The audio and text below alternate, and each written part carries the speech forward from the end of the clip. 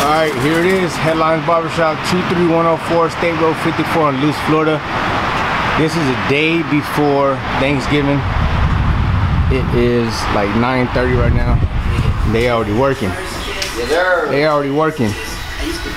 Loco, Nate, Lex, Shannon's getting a haircut, and Ian.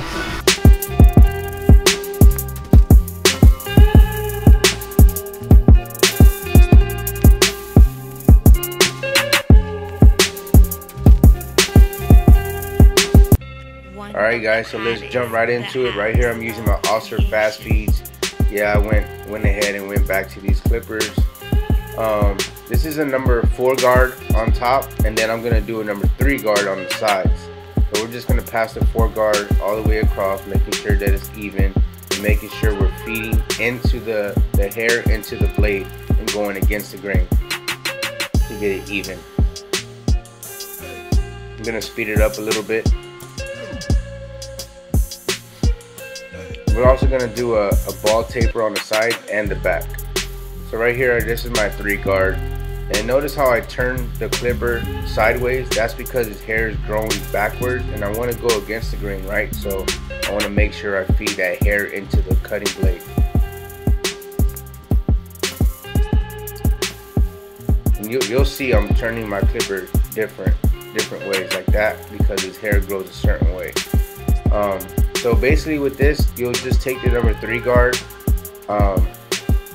with the lever all the way closed, and then just kind of open it up to the middle, and then open it up all the way at the ridge of the head. And basically you just fade it into a number 4 from the 3 guard. It's pretty easy.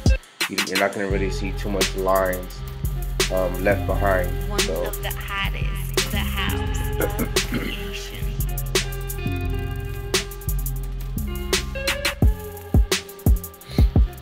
Alright, so right here we're going to start the first initial guideline with the lever closed on the Ulcer fast feeds. These are the wood grain editions. I'll leave a link in the description below. Make sure y'all check them out. Alright, so after the lever being closed, you put it in the middle and then open it up, and then that's your first little step for the taper. And then you might have to go back and start closing your lever to remove any kind of shadows. Alright, so then you take your 1 guard, lever all the way open, and you want to take it, this particular client, in the back of the neck, we're going to take it to the occipital bone area, as you can tell, and then we're going to take the number 2 guard. Since the highest guard on the side is the number 3, we'll take the 2 guard all the way open, and then just slowly close the lever to remove that bulk. And then that shadow that you see right there is going to be taken out with your 0 guard or 1/16, depending on what kind of system you're using, either wall or Andis.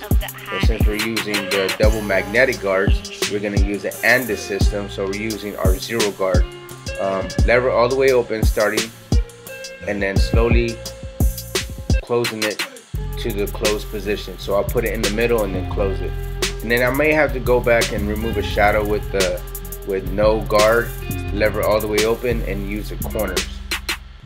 One of the hottest, the house of creation. I hope everyone has a happy Thanksgiving.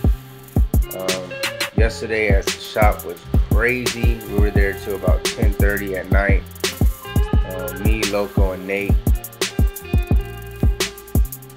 Alright, so I'm just going to go ahead and do some detail work because we already have a rough draft. Now we're going to just touch up some dark spots or some shadows. Right here I went back to my 2 guard, and I always start with the lever open because I don't want to create myself another line, right? So I always start with the lever open. If it's not cutting, then I can do trial and error and work my way down with the lever. If I always start with it closed, I might create myself a line that I can't get out. So that's the reason why I always start with the lever open. Alright, so now I'm using my Andis GTXT outliners. I'm going to put a little line on the C-cup area. That way I know where not to cut because he likes that C-cup a little dark. And then right there we went with the Andis Raver. Alright, so now the first guideline again. This one's going to be the lever open, and then I'll work my way to the closed position, and then with the number 1 guard open, put it in the middle, and then close it. One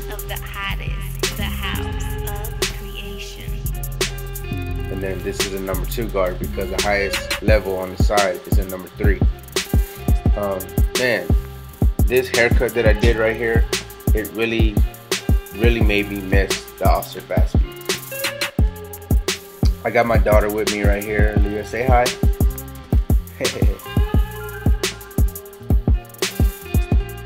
Alright, so this is the 0 guard, and we're just doing some detail work, taking that bottom line out that we left with the 1 guard.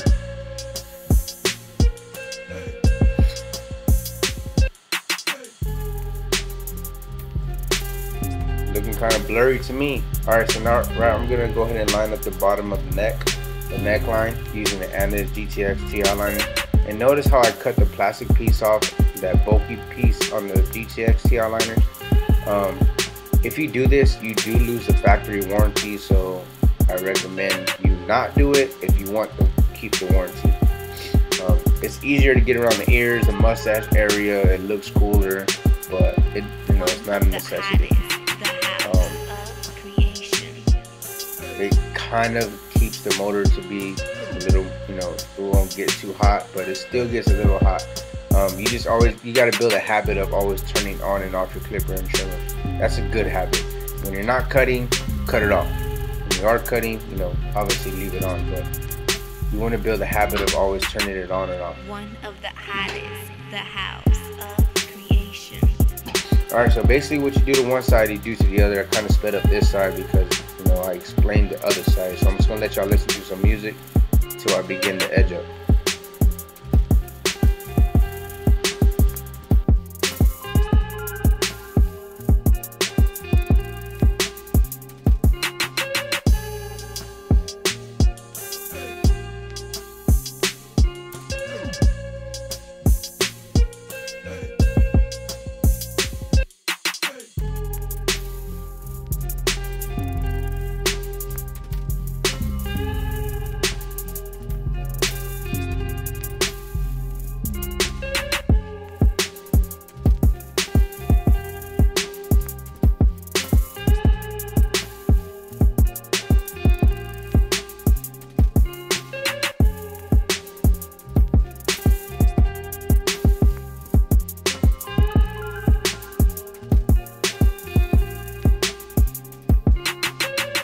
Alright, so we're going to start with the middle of the edge up. And notice how he already has a natural edge. We're just going to kind of touch it up a little bit. I did not use a 245 shave gel just because there really was nothing to really shave. So I just kind of touched it up doing dry shave.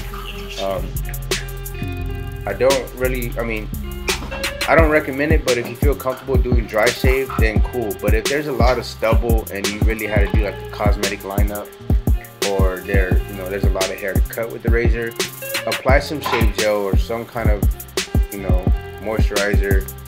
That way it provides a smoother shave for you and the client. Sorry guys if you hear a lot of noise in the back, my daughter's playing with her toys.